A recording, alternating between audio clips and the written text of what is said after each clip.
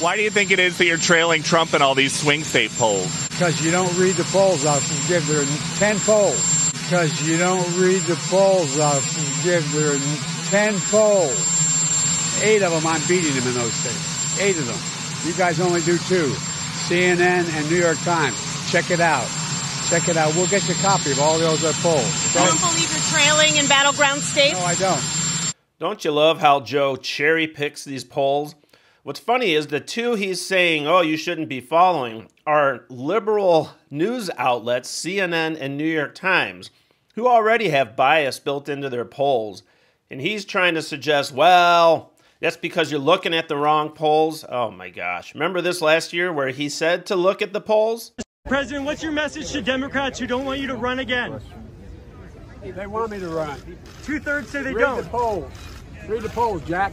You guys are all the same. That poll showed that 92% of Democrats, if I ran, would vote for me.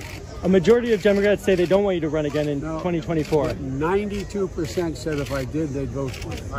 You guys only do 2. CNN and New York Times. Check it out.